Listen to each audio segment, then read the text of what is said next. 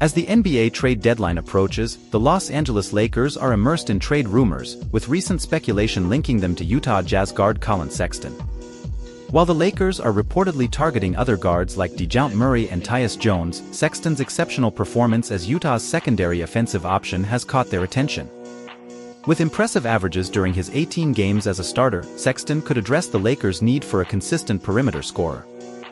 However, acquiring him may pose challenges, given the Lakers' limited assets and the Jazz's current success with a 6-game win streak. While the Lakers may seek trade opportunities, the likelihood of Sexton joining the purple and gold remains uncertain. Thanks for watching and subscribe for daily sports content.